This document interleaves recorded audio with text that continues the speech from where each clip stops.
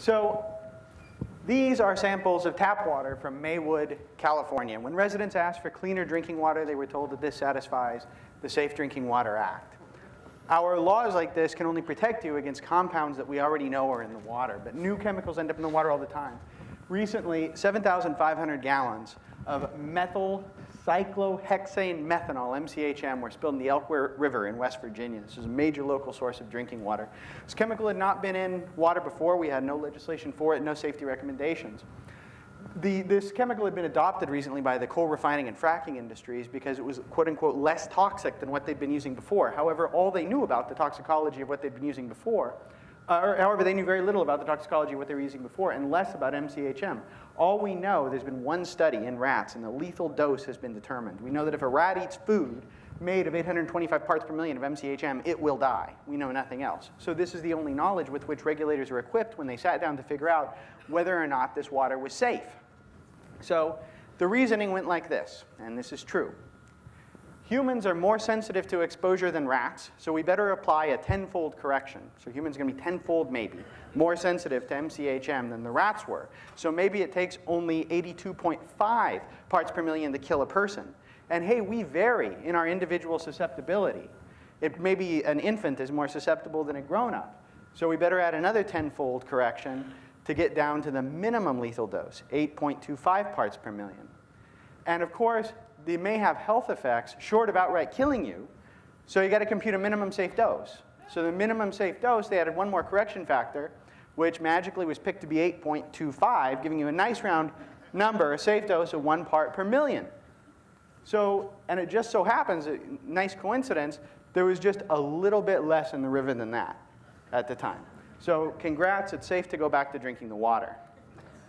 So this sort of thing happens more than you might think. We all remember asbestos, used in insulation, used in water filtration, used in cigarettes.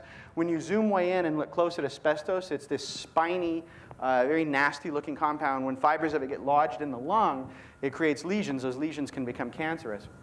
Desplex DES, it was prescribed to mothers to prevent miscarriage for 31 years in this country. Didn't do anything to prevent miscarriage, but it did cause cancer, birth defects, transgenerational effects.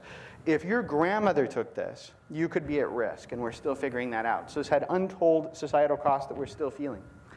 Atrazine, an herbicide. This is an endocrine disruptor in fish, amphibians, as well as invertebrates.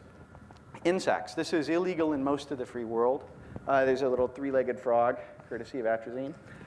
So what have we learned from all this? Innovation proceeds. We now have wonderful new nanocompounds like carbon nanotubes that are truly revolutionary. They're creating revolutionary new batteries, intrinsically sterile surfaces for medical applications, solar panels, et cetera. But we know very little about their safety. We do know that if you inhale it or if you eat it, it ends up lodged in your lungs and it creates these little lesions. We don't know if those become cancerous in people yet or not. There's no regulation for carbon nanotubes yet. Triclosan, antibacterial, is in your toothpaste. It's in your hand soap. You probably got lots of it in your house. You've also got lots of it in your drinking water. Triclosan breaks down very rapidly in sunlight, but there's no sunlight underground, so it builds up. It bioaccumulates in groundwater. Study in Colorado found if you look at the groundwater, there's not just triclosan in there. There's lots of compounds, including atrazine. Unfortunately, while it's illegal in Europe and Australia, it's still very much legal in the US. And the Midwest uses quite a bit of it. There's some pretty exceptional quantities in some of the drinking water. And of course, when you were exposed to atrazine in the drinking water, that's not all you're getting. You're getting the triclosan too and the other compounds there. So why are we so far behind?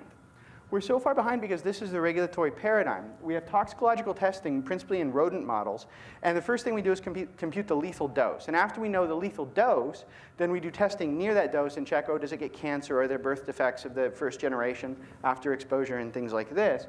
But this takes 5 years and costs $1.5 million, and we can only do compounds one at a time. So if they have interactions, so if triclosan sensitizes you to disease caused by atrazine, we'll never know in this way. And in all the years we've been doing toxicological testing in the US, we've profiled about 7% of the 60,000 compounds that industry releases into the environment. Carbon nanotubes, completely unregulated. You can go online with your Visa card, your PayPal account, buy them for about $250 per kilo.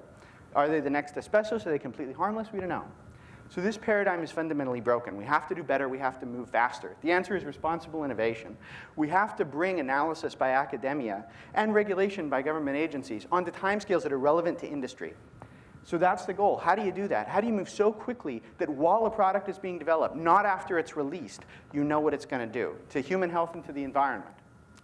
It's a grand challenge. It's going to be very hard. We have to be able to make millions of measurements of many compounds and their mixtures at environmentally relevant dosages.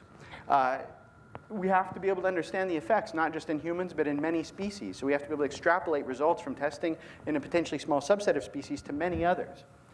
That requires collecting data across many species, many genetic backgrounds, and also at many developmental stages. Adolescent or childhood exposure or prenatal exposure or perinatal exposure are not the same as adult exposure. We have to go beyond rodents. This paradigm of rodent principal testing is not sufficient. So this is hard. It means we have to start looking at many individual people. And rats are great, mice are great. They tell us about mammalian health effects, but they have slow generation times and long gestation. We can look at fish, which have 72-hour embryogenesis, and zebrafish, nice, quick times to observe potential birth defects. We can look at invertebrates, like fruit flies and worms, that have 10-day generation times, so we can very rapidly profile multi-generational effects. But it's not enough even to know the effects on animals. You have to look at the microbiome. You have more bacterial cells in your body than you have human cells. 1 to 6 pounds of your body mass is bacteria, not people. And those cells, those bacteria, provide you a lot of services. They do a lot of important things for you. And all of it plays into your susceptibility or robustness to environmental exposures. In mice, gut bacteria mediate, for instance, obesity. Whether you're a skinny mouse or a fat mouse can be determined by the bacteria you have living in your gut. Bacteria in humans is associated with autism. We don't know if it's causal yet, but we know that kids with autism have very different gut microbiomes than kids without. So it becomes a question. Are we one day going to be able to treat human obesity with yogurt? Are we going to be able to treat behavioral conditions with a smoothie? Mental illness with kombucha?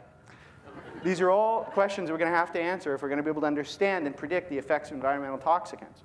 At LBNL, we have the MODSET program, Model Systems for Environmental Toxicology. The goal of this program is to learn the origins of individual susceptibility to environmental exposures. Our approach is to develop a set of model systems where we can do high-throughput profiling to understand adverse health outcomes of environmental exposures. The technology that has enabled this, the radical new technologies, now we can now make millions of measurements with sequencing. You remember the human genome sequence took 10 years, cost $1 billion. Right now you can pre-order your genome for $999. We can also use it to measure the expression of every gene in your body. We can do that. This is a fruit fly responding to cadmium. That is the molecular basis of cadmium toxicity in the fruit fly. That costs $30 now. It'll cost $5 by the end of the year. We can assess the effects of all 60,000 industrial compounds for less than 2 traditional toxicological studies. This is a paradigm shift.